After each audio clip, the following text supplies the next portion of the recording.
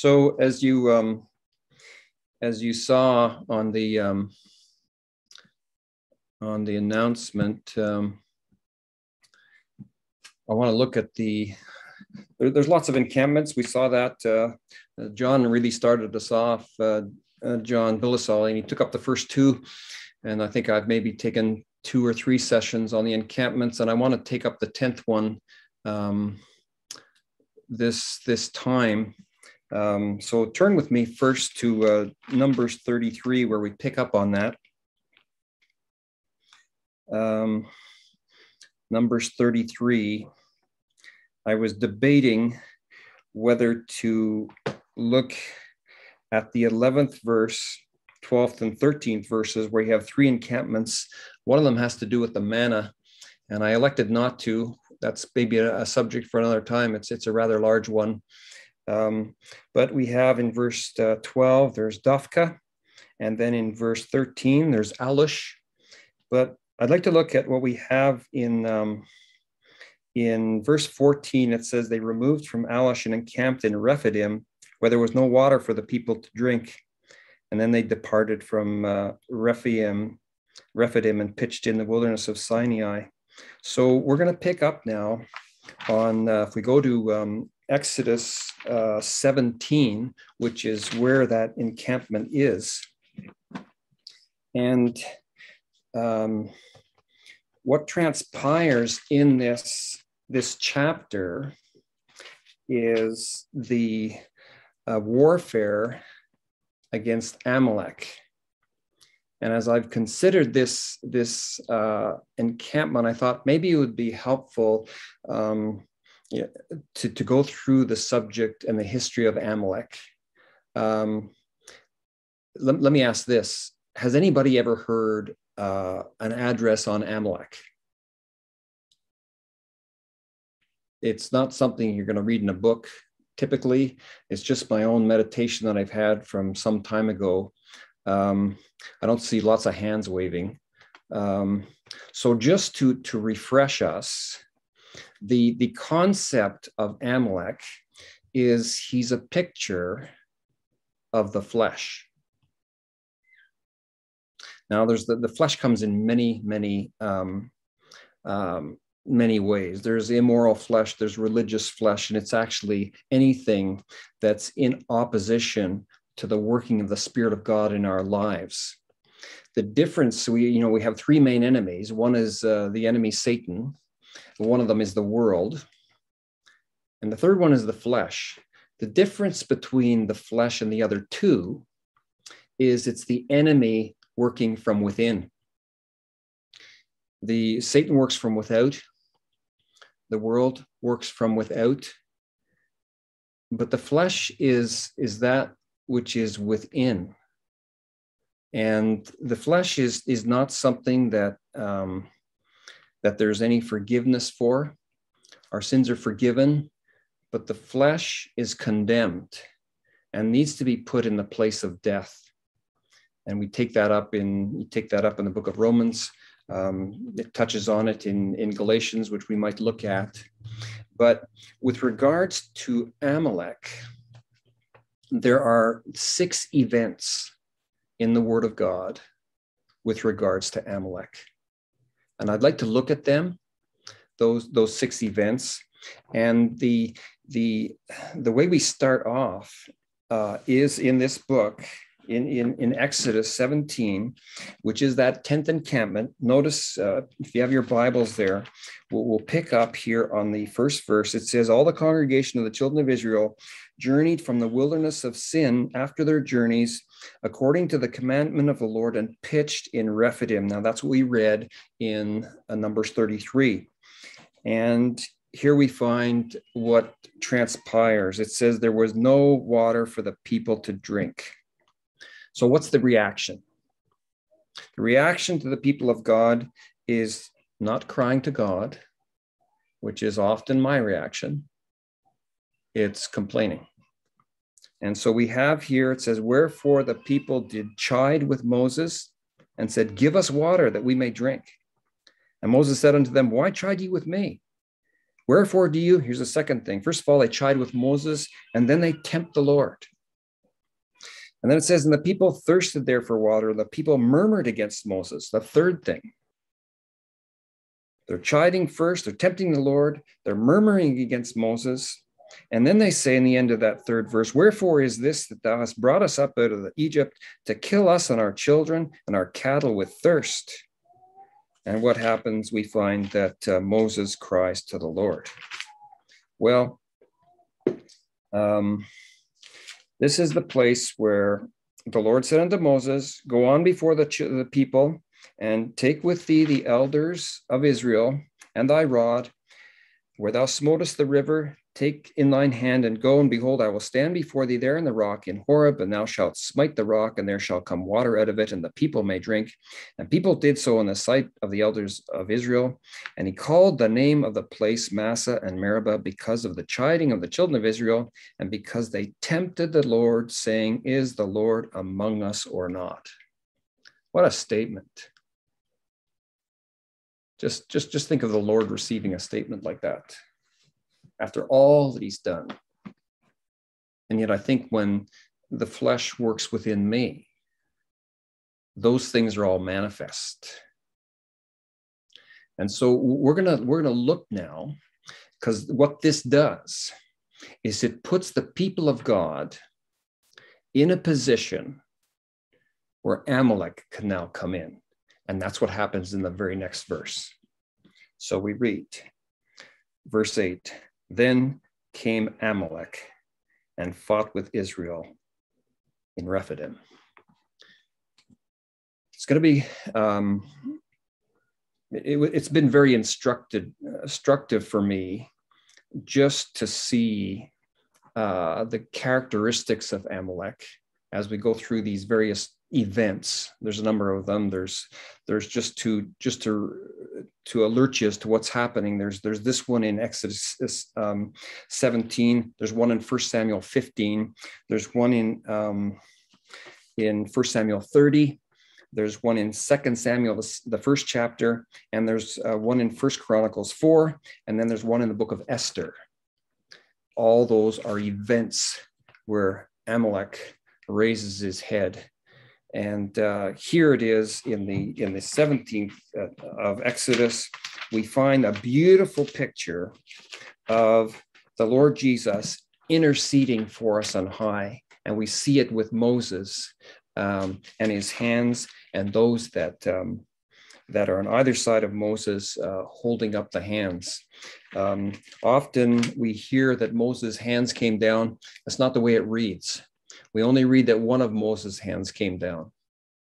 And the difference is that one hand speaks of the high priestly service of the Lord, and the other speaks of his advocacy. And that's a good thing to keep in mind in our own relationship with the Lord and his intercession for us. So I'm just going to read this now and then go ahead to look at the characteristics of Amalek. So we find here, verse 8, then came Amalek and fought with Israel in Rephidim. And Moses said unto Joshua, choose us out men, go out, fight with Amalek.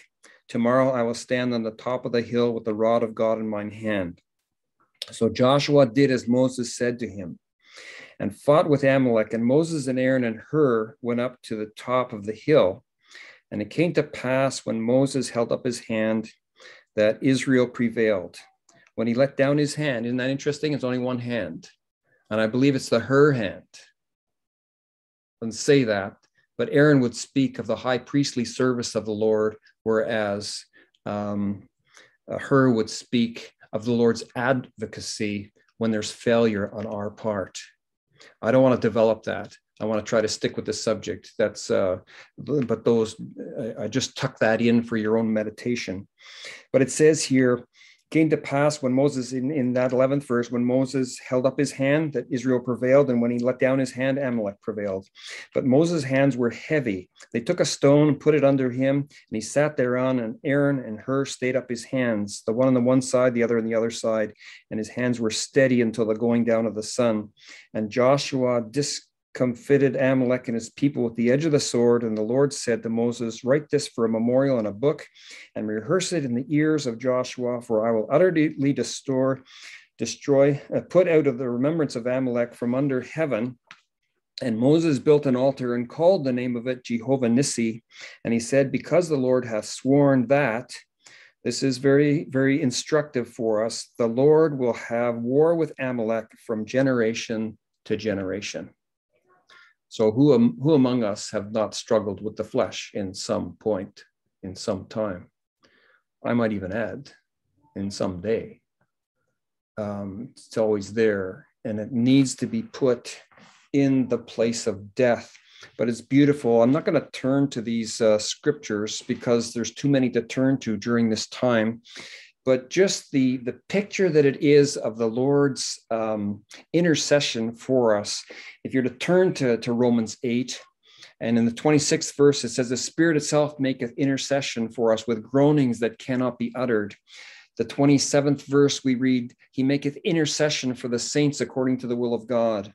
The 34th verse, Christ, who is at the right hand of God, who maketh intercession for us.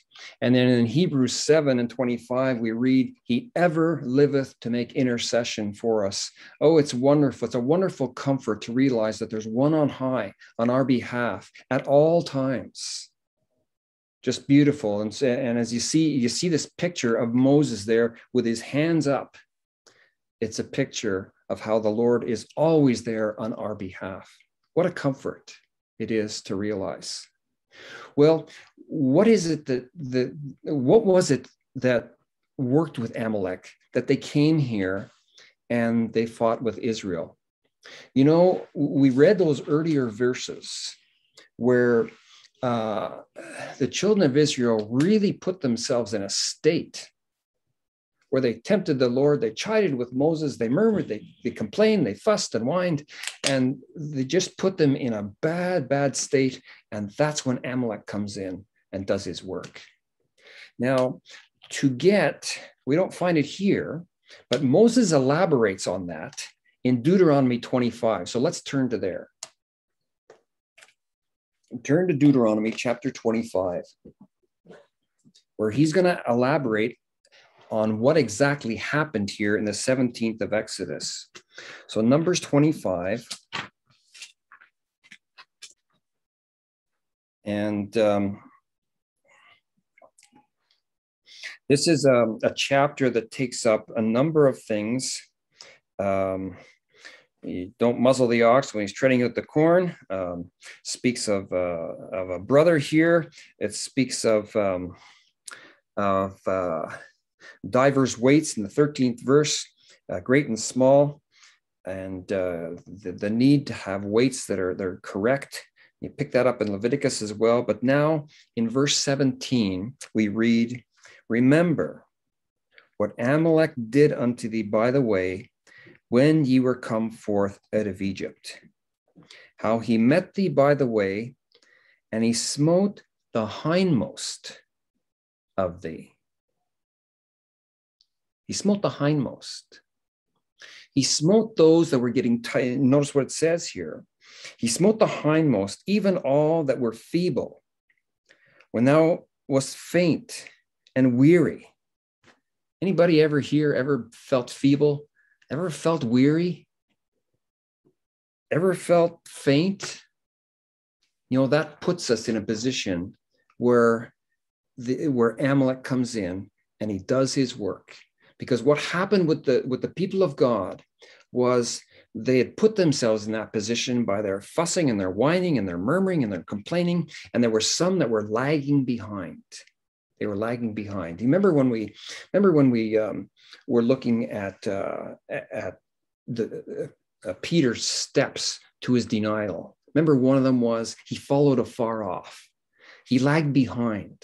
And that's what we find here with the people of God. They started to lag behind there. There were those that were at the back. You know, it's what the wolves do with bison. It's what they do with caribou. It's what they do with deer. They go after the weak ones, the ones that are weary at the end. And that's exactly what Amalek does. And that's when the flesh in our own lives rears its ugly head.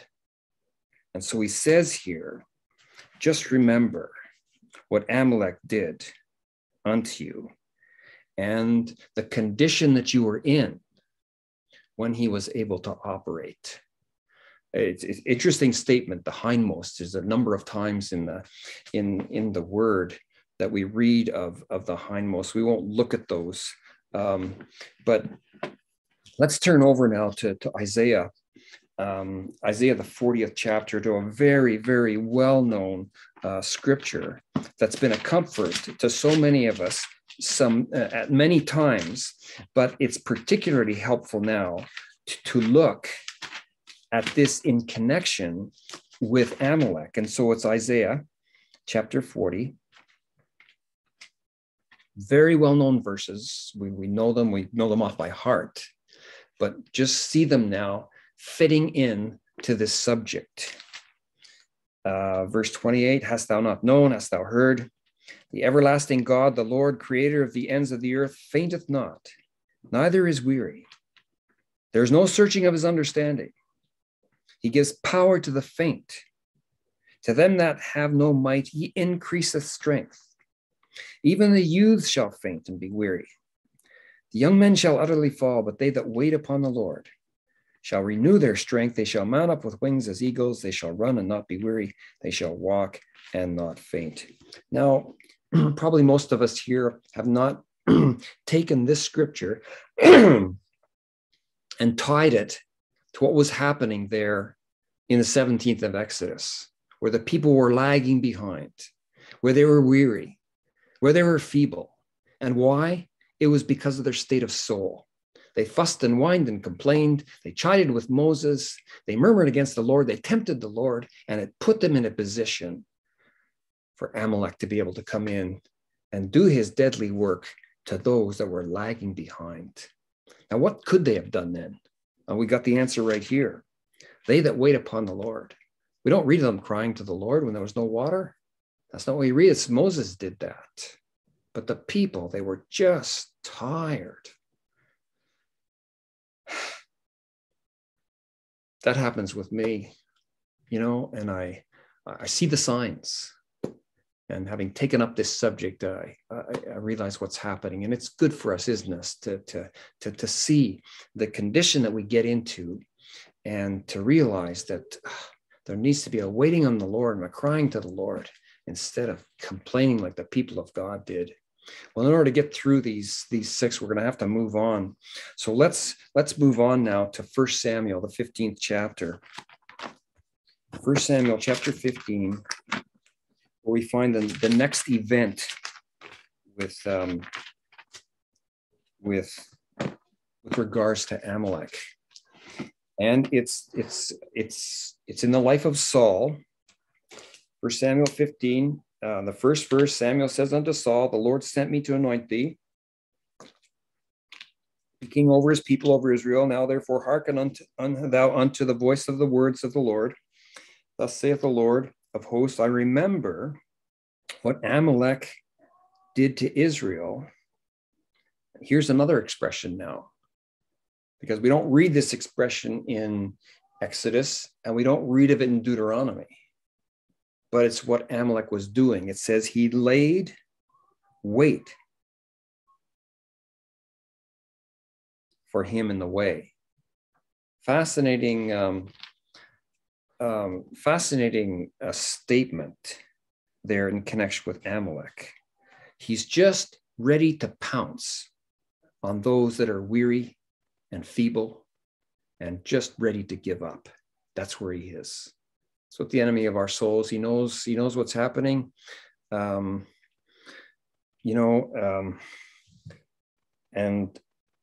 if you go on now, Saul does the same thing. It says Saul gathered the people together and numbered them in Telaim 200,000 footmen and 10,000 men of Israel. And Saul came to the city of Amalek and he laid wait in the valley.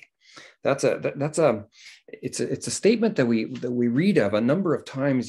You read of it with you remember when Samson was there with Delilah and she was cutting his hair off. We read that statement that there were those that were laying wait. They were just waiting for him. You remember when the Apostle Paul was let over the wall in a basket. The reason was there were those, and it uses this statement, they were laying wait for him. They were just ready to pounce on him. It's a number of times in the word. It's so instructive. Well, what happens here is, and this is a turning point in Saul's life. There's been some really bright spots in Saul's life, and this is not one of them. And this is a turning point. And this instruction is given, and Saul said unto the Kenites, go and depart, the 8th verse, and get you down from among the Amalekites, lest I destroy you. And it says in verse 7, and Saul smote the Amalekites from Havilah until thou comest to Shur, which is over against Egypt. And he took Agag, the king of the Amalekites, alive, and utterly destroyed all the people with the edge of the sword. But Saul and the people spared Agag and the best of the sheep, and of the oxen, and of the fatlings, and of the lambs, and all that was good, and would not utterly destroy them, and everything that was vile and refuse they destroyed utterly. Then came the word of the Lord unto Samuel, saying, it repenteth me that I have set up Saul to be king, for he is turned back from following me. You know, I think that's the turning point in Saul's life. And we have that so often in the word, a turning back. We read of it in the 78th Psalm. It says the men of Israel being armed and with bows, it says they turned back in the day of battle. Remember Lot's wife, as they're fleeing, what does she do? She turns around and she looks back. We find it in Jeremiah. Jeremiah 33, the Lord says about Israel, they have turned to me the back. Well, what a statement for the Lord to look at his people Israel and say, they have turned to me the back. Such a solemn thing. We have in the Gospels, the Lord in the 9th of Luke, he says, no man having put his hand to the plow and turning back is fit for the kingdom of God. Exactly what Saul does here. And it's in relation to Amalek. Well, let's go on. Samuel addresses Saul. The 14th verse. What meaneth then the bleating of the sheep in mine ears, and the lowing of oxen which I hear? And Saul said, oh, they have brought them from the Amalekites. For the people spared the best of the sheep and of the oxen to sacrifice unto the Lord. Notice this, thy God, not my God, but thy God. A real turning away. Samuel said unto Saul, stay, and I will tell thee what the Lord hath said this night. He said, say on. And Samuel said, when thou wast little in thine own eyes, thine own sight. Oh, that's a good thing for us. That's a very good thing for all of us, to be little in our own sight. There's such a tendency for us to think of ourselves a little bit more than what we are. And that's what Saul did. Well, it says, the Lord sent thee on a journey. He said, go and utterly destroy the sinners, the Amalekites, and fight against them until they be consumed. Wherefore then didst thou not obey the voice of the Lord? And the 20th verse, Saul said unto Samuel, yea, I have obeyed the voice of the Lord. I have gone the way which the Lord sent me, and have brought Agag, the king of Amalek, and have utterly destroyed the Amalekites, but the people took of the spoil. And notice again at the end of this verse, so the people took of the spoil, the sheep and the oxen, the chief of the things which should have been utterly destroyed, to sacrifice unto the Lord. Again, it's thy God. It's not my God. Samuel said, hath the Lord as great delight in burnt offerings and sacrifices as in obeying the voice of the Lord? Behold, to obey is better than sacrifice, and to hearken than the fat of rams. You know, a concept that is good for us to get a hold of is this: partial obedience is disobedience. Partial obedience is disobedience. If I'm obedient in an area, in an item, 95% of that item It's called disobedience. It's not something that Saul had got a hold of. So in verse 24, Saul says to Samuel, I have sinned, and I have transgressed the commandment of the Lord. That is a statement that Saul says, I believe, 3 times, but he never says it to the Lord. He says it to Samuel, and he says it to David, but he never said it to the Lord. He never said it. I have sinned to the Lord. So Samuel says in verse 26, I will not return with thee, for thou hast rejected the word of the Lord, and the Lord has rejected thee from being king over Israel. Samuel turned, about to go away, and laid hold upon the skirt of his mantle and rent it. And Samuel said unto him, the Lord hath rent the kingdom of Israel from thee this day, and hath given it to a neighbor of thine that is better than thee. And we find again in the 30th verse, Saul says, I have sinned. But again, he says it to Samuel. He doesn't say it to the Lord. So we find now Samuel deals with it in verse 32. Then said Samuel, bring ye hither to me Agag, the king of the Amalekites. And Agag came delicately. And Agag said, surely the bitterness of death is past. And Samuel said, as thy sword hath made women childless, so shall thy mother be childless among women. And Samuel doesn't say that he killed Agag. It said he hewed him in pieces before the Lord in Gilgal. To me, it's a tremendous example of what we need to do with the flesh. There's nothing good about it. Nothing. You can dress it up, you can make it look pretty, but it's still the flesh. And the flesh has a clean side and a dirty side. And we have a tendency to look at the clean side and say, oh, it's not that bad. It's horrific. Every time it raises its head in our lives. And it needs to be placed in the place of death. That's where it needs to be placed every time it raises its head. Such a solemn thing to look at. Let's go on. I see we're marching along here. Let's go to 1 Samuel and the 30th chapter. Look at the next event with regards to Amalek. 1 Samuel 30, this takes place in David's life. It's a hard time for David. In chapter 30 of 1 Samuel, the first verse, it says, it came to pass when David and his men were come to Ziklag on the 3rd day, the Amalekites had invaded the south and Ziklag and smitten Ziklag and burned it with fire. And had taken the women captives that were therein, they slew not any. That's an interesting statement, because if you look through at the various times Amalek is mentioned, their work was not to slaughter the people of God. Their work was to take all the food. That's what they did. You remember in Gideon's day, it says they came and they took all the sustenance in Israel. They took the crops, they took the animals, they took everything that there was to eat. And that's exactly what the flesh does in our own lives, is when we feed the flesh, it takes away our appetite for that which is real, that which our spiritual lives need. And this should be a warning to us.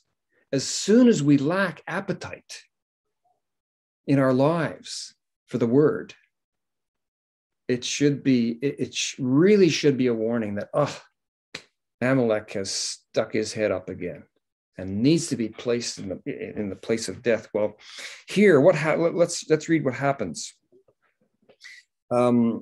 They carried, to the end of the second verse, they carried them away and went on their way. So David and his men came to the city. Behold, it was burned with fire.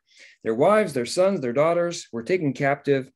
David and the people that were with him lifted up their voice and wept until they had no more power to weep. The end of the 6th verse, it says, but David, here they're talking about stoning him, but David encourages himself in the Lord his God. And he says to Abiathar, bring me hither the ephod. 7th verse, Abiathar brings the ephod. And the Lord inquires, and David inquires of the Lord, saying, shall I pursue? Oh, how different this is from when the people of God came and they found no water. Instead of fussing and whining and complaining and being bitter towards the Lord, David says, he inquires of the Lord. He says, shall I pursue after this troop? Shall I overcome them? And he answered, pursue, for thou surely shalt overtake them and without fail recover all. Well, now we're going to pick up as they head off to try to track down these Amalekites. In the 11th verse, as they're going, in verse 10 rather, it says, David pursued, he and the 400 men, for 200 abode behind, which were so faint that they could not go over the brook Besor. And they found an Egyptian in the field. And they brought him to David and gave him bread, and he did eat. Isn't that typical of our subject? The Amalekites, they take a man of the world. Egypt speaks of the world. It'd be nice to take that up as a subject sometime, because all the various times that we read about Egypt, it's a picture of the world. So here in our chapter, here's this Egyptian. He's a man of the world, and he's a servant to the Amalekite. You know, anybody that serves the flesh, they can do it for so long. And what does the Amalekite do? What does the flesh do with us? It says here, it says that in the 12th verse, they gave him a cake of figs, 2 clusters of raisins. When he had eaten, the spirit came again to him, for he had eaten no bread or drink any water 3 days and 3 nights. And David said unto him, to whom belongest thou? And whence art thou? And he said, I'm a young man of Egypt, servant to an Amalekite. You know, when we serve the flesh, it's a hard master. Every time. So he goes on, he says, we made an invasion upon the south of the Cherethites upon the, actually, let's back up in the 13th verse. He says, I'm a servant to an Amalekite, and my master left me because 3 days ago I fell sick. And that's what the flesh does. Takes a man of the world, uses them for whatever. As soon as he's done, leaves them. Done. Every time. And here's the man, and David comes along, gives them something to eat. 14th verse, we made an invasion upon the south of the Cherethites and upon the coast which belongeth to Judah and upon the south of Caleb, and we burned Ziklag with fire. He goes through the whole 9 yards here. Well, for time's sake, the 17th verse, it says, and David smote them from the twilight even unto the evening of the next day, and there escaped not a man of them, save 400 young men which rode upon camels and fled. And David recovered all that the Amalekites had carried away. And David rescued his 2 wives. There was nothing lacking to them, neither small nor great, neither sons nor daughters, neither spoil nor anything that they had taken to them. David recovered all. To me, the most beautiful thing about this is here's this young man. He's a servant to the Amalekite. It didn't go well, and he ended up being a servant to David. Oh, the flesh. What a hard master the flesh is. Let's look at the 4th one now. We flip over to 2 Samuel. 2 Samuel, the 1st chapter. This takes place, Saul slain on the battlefield, as well as his sons, which is where the 2nd book of Samuel takes off.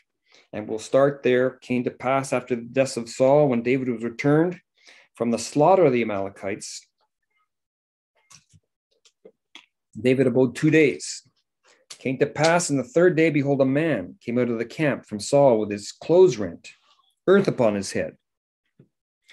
When he came to David, he fell to the earth and did obeisance. And David said to him, from whence comest thou? He said to him, out of the camp of Israel am I escaped. And David said unto him, how went the matter? I pray thee, tell me. And he answered, the people are fled from battle, and many of the people are fallen and dead. And Saul and Jonathan, his son, are dead also. And David said unto the young man that told him, how knowest thou that Saul and Jonathan, his son, be dead? David wants to know the true story here. And what's happening is he's getting this story from an Amalekite. And the man says, here in the 6th verse, the young man that told him said, as I happened by chance upon Mount Gilboa. To me, that's an incredibly ridiculous statement. Here Mount Gilboa was the scene of a raging battle. And this man says to David, oh, I was going for a walk and I just happened upon this, I just happened to, by chance to come across this. Like, are you kidding me? And what that does, it alerts David to know something is askew. Something is askew. So it says, and he said, and he looked behind him and he saw me and he called unto me and I answered and said, here am I. And he said unto me, who art thou? I answered him, I am an Amalekite. He said unto me again, stand, I pray thee, upon me and slay me, for anguish is come upon me. Because this is the story that the Amalekites, this is not the true story. We get the true story as to what Saul did by the Spirit of God. This is not the Spirit of God telling us what happens. This is the Spirit of God telling us the story of the Amalekites. And he said, I stood upon him and slew him because I was sure that he could not live after that he was fallen. And I took the crown that was from his head and the bracelet that was on his arm and have brought them hither to my Lord. That part was true because he had them in his hand. But Saul had killed himself.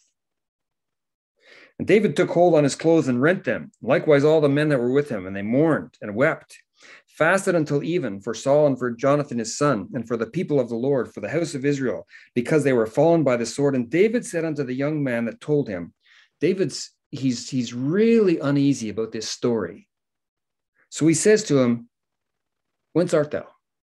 What are your roots? Where'd you come from? And the answer is, he says, I am the son of a stranger, an Amalekite. And you know, that just opens things up for David. Just like you can just picture David saying, I understand what's happening now. This is nothing but a fabrication. Turn with me, just to get the picture, to Genesis 36. Genesis chapter 36. We could have started here because this is the start of Amalek.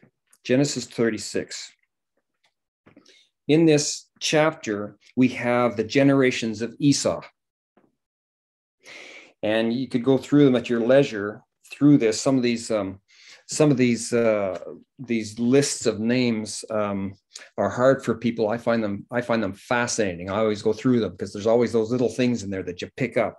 So here in verse 12, it says, and Timnah was concubine to Eliphaz, Esau's son, and she bare to Eliphaz Amalek.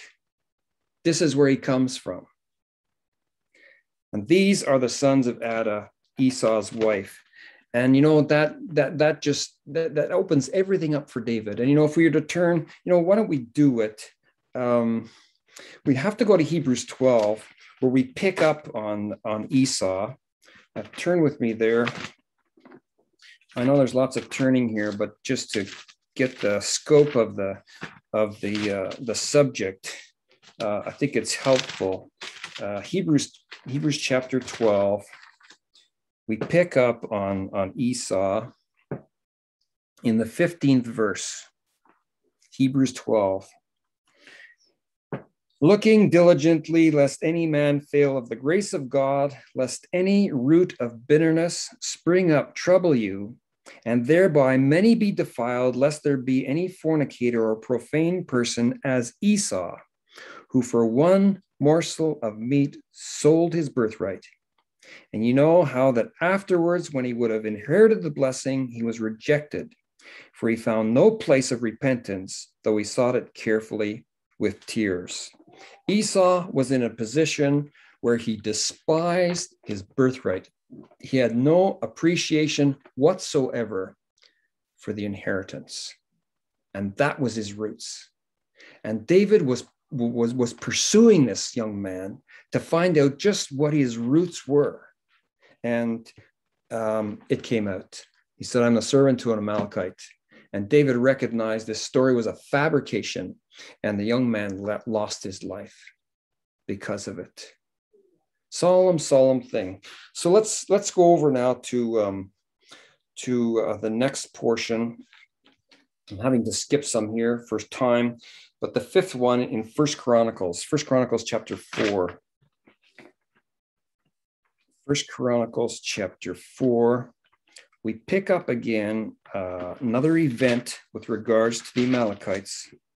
And it has to do, these early chapters of Chronicles have to take up with the posterity of the 12 tribes. A fascinating subject to me, may not be to some, but it is to me. And here we pick up in this chapter the posterity of the Simeonites. It's one of the bright spots of the Simeonites. There's not many, but this one is. And in connection with the Simeonites, in verse 39, it says, they went to the entrance of Geder, even unto the east side of the valley, to seek pasture for their flocks. And they found fat pasture and good. And the land was wide and quiet and peaceable.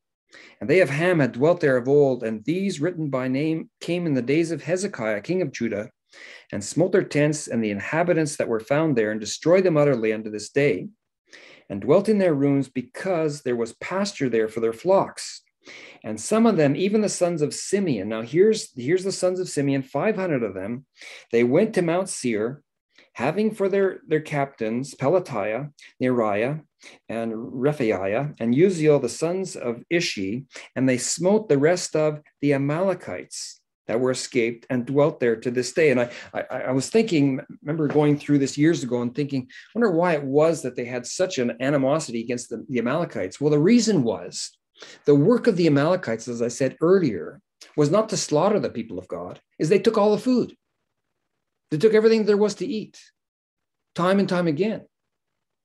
And here, the Simeonites have this pasture, and here's the Amalekites on the horizon, and they realize they're going to take that too, because that's what they do.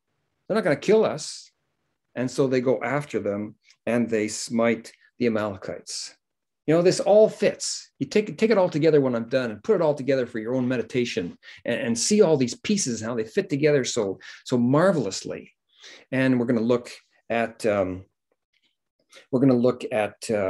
the New Testament in a couple of minutes, just to see the practical application of these matters in our own lives.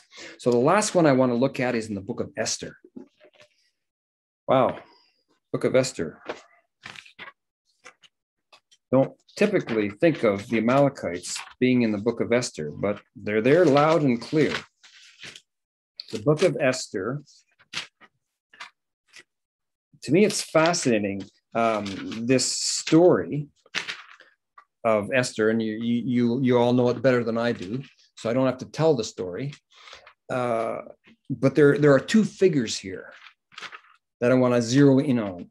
One is let's find out where it is. Let's see here, chapter 2. And the 5th verse. So Esther chapter 2 and verse 5. Now in Shushan the palace, there was a certain Jew whose name was Mordecai, very prominent figure in the book of Esther. But notice his roots. Mordecai, the son of Jair, the son of Shimei, the son of Kish, a Benjamite. Just like Saul was the son of Kish, so Mordecai was also the son of Kish. Now turn over to the 3rd chapter, where we find another figure that's very prominent in the book of Esther. And it's right in the 1st verse. After these things did King Ahasuerus promote Haman, the son of Hammedatha, the Agagite. He's a descendant of Agag, an Amalekite. To me, it's been so instructive that Saul didn't destroy the Amalekites. So the Lord raised up one from that same family, Mordecai, to destroy the very descendant of Agag, the Amalekite. Isn't that fascinating? To me, it's beautiful to see these little touches as you go through this subject. But now, come over now to the 7th chapter, where we pick up on the end of Haman, this Amalekite. So they hanged, chapter 7 and verse 10. So they hanged Haman on the gallows that he had prepared for Mordecai, And then was the king's wrath pacified. So that is the end of Haman. But the rest of the chapter, it's just beautiful what transpires in the rest of the chapter. Notice in verse 17 of chapter 8. Verse 16, rather. The Jews had light and gladness and joy and honor. Why? Because their enemies were defeated. And it says in every province, in every city, whithersoever the king's commandment and his decree came, the Jews had joy and gladness, a feast, and a good day. I love that statement. A good day. Look over in chapter 9 and verse 19. Therefore, the Jews of the villages that dwelt in the unveiled towns made the 14th day, the day of the month, Azar, a day of gladness and feasting and a good day. Look over in the 22nd verse of chapter 9. As the days wherein the Jews rested from their enemies, and in the month which was turned unto them from sorrow to joy, from mourning into a good day. And you and I both know, we all know, that when the flesh is put in the place of death, it's a good day for every one of us. That is a good day for every one of us when the flesh is put in the place of death. So now let's go now to the New Testament and just pick up. Let's see where we're at here. I still got a few minutes. So we'll pick up in the book of. Let's go to Romans 8 first. Romans 8, because these principles come out in Romans 8 in the book of Romans, so loud and clear, and it's. We can't go through the first 10 chapters of the book of Romans, but we can at least touch in on the 8th chapter here, where we find a change. And that change is in the first verse. It says, there is therefore now no condemnation to them which are in Christ Jesus, who walk not after the flesh, but after the Spirit. For the law of the Spirit of life is in Christ Jesus hath made me free from the law of sin and death.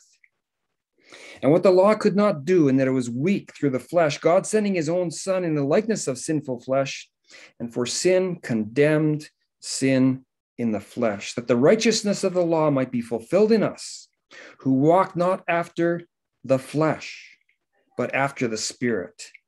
And they that are after the flesh do mind the things of the flesh, but they that are of the Spirit, the things of the Spirit. Now, there's a difference, as we know in the book of Romans, there's a difference between sin and sins. And as I said earlier, sins are forgiven, sin is not. It's condemned, the root. And here we find the flesh. It's that which works within us. As I said earlier, the enemy of our souls, he works from without. The world works from without. The flesh works from within. The horrific flesh. Turn over now to Galatians. Galatians chapter 5. Galatians chapter 5. Let's pick up on the 19th verse. The works of the flesh are manifest, which are these: adultery, fornication, uncleanness, lasciviousness, idolatry, witchcraft, hatred, variance. Variance is kind of contention, emulation, that's jealousy, wrath, strife, seditions, heresies, envyings, murders, all those things that come from within.